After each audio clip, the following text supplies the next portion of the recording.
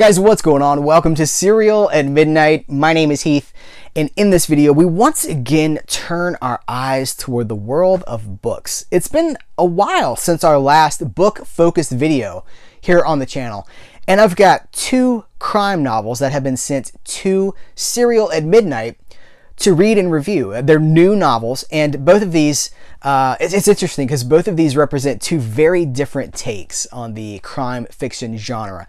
But I've read them both, and I wanted to talk to you guys, tell you what I thought about them. So let's start with a novel called Callahan. This is by author Anita Wright. And Ms. Wright was kind enough to sign a copy to Serial at Midnight and send this over for review. Now, I have to talk about both of these books in a way that it doesn't spoil anything, that it's vague enough that it doesn't spoil anything, but it's specific enough that it tells you kind of what they're about. So I'm going to walk that tightrope with you guys. Callahan is the story of a small town sheriff named Nick Moran. He's a good guy. He's a younger guy. He's got kids that still live at home, but life has thrown monkey wrenches into his plan. He's divorced. Things just keep kind of getting in the way. He's struggling, you know. He's a good guy who's doing the best he can with what he's got, trying to find a better tomorrow. And he cares about this town. He cares about the town as Callahan. He cares about the people of the town. He cares about his job. So he's investigating this arson, and he quickly realizes that the arson is way bigger than what he thought it was, than the town or he is prepared to deal with or has dealt with before. The federal government gets involved. They send this young, attractive lady agent who, at first, Nick and this agent butt heads, but before you know it, there's some romantic spark. Because here's the thing, he's protective of his town, and there are outsiders now in his town, but he can't deny the attraction. So you can tell that Ms. Wright does have a little, it says in her biography in the book that she comes from a romance, there's romance in her background, but this is her first full-length novel from what I gather. And I gotta tell you guys, having read this, it kind of reminds me of, and now this is through no direct connection, so if if I'm way off here, forgive me, but I see some similarities to Robert B. Parker's Jesse Stone series, because we're talking about now Jesse Stone, as the adaptation movies, they star Tom Selleck, so he's an older character with a grizzled past. You know, he's seen things, man. That's not really Nick Moran in this book, but he is, you know, a small town sheriff, and now comes something that's bigger than he's prepared to deal with. It's bigger than the town has seen. He's got to deal with, you know, these other people that are like, well, hey, why haven't you fixed this crime? Why can't you solve this? This is what you do, right? Why can't you fix this? So in those terms, it does remind me of some of the things that I personally have seen through the Jesse Stone series. But one of the things that I wanted to say, and that's not a bad thing, that's actually, like, I think it's really cool. One of the things that I wanted to point out about this novel is that it's relatively,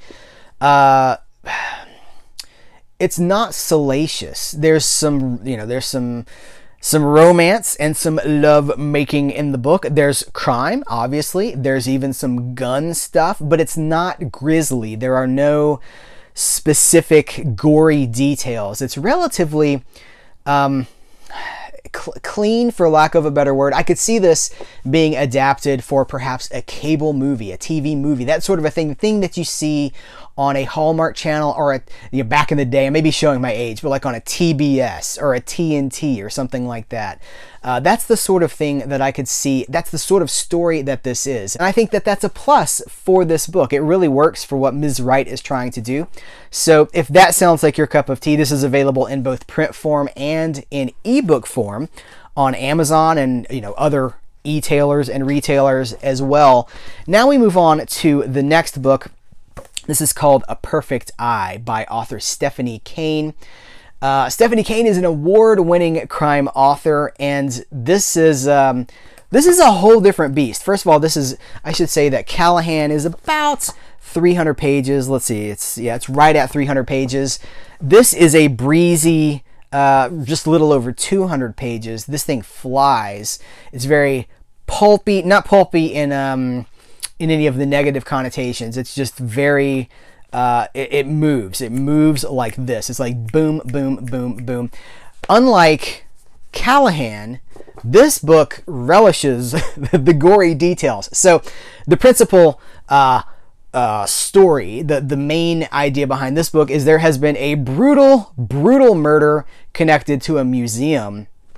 And one of the investigator here, Lily Sparks, is she has a perfect eye. She comes from the art world, and what they kind of just determine is that this museum, this art museum related murder, has something to do with art. So think like the Thomas Crown affair, either version, you know, the classic version or the Pierce Brosnan, Rene Russo remake.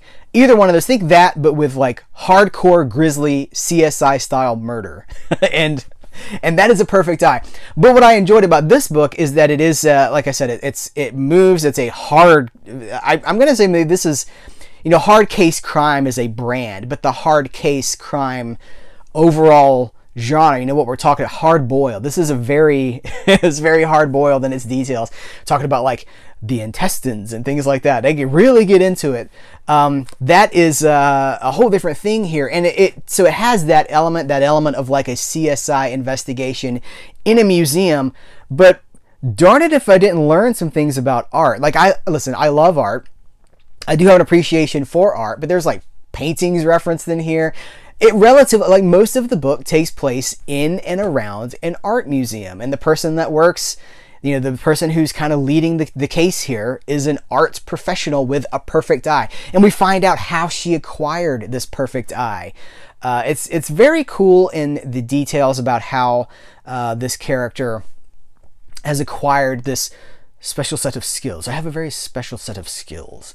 But that is a perfect eye. Once again, just like Callahan, this book is available in both print form and in ebook form. So whichever one works for you. But I do want to thank both of the writers of these books for making sure that Serial at Midnight had copies of them to review. I enjoyed both of them. If these sound like your cup of tea, I would highly recommend them. So I want to thank the authors of these books. I want to thank you for watching this video. If you're going to pick them up, I would love to hear about it. I would love to hear your thoughts if you read these. Also, what you reading? What's on your bookshelf, your nightstand, your Kindle, your, you know, whatever you're reading? What are you reading? What's going on? What do you recommend? So guys, let's just continue the conversation in the comments below. I thank you so much for your time. Take care. I appreciate you very much. Until next time, I will catch you later.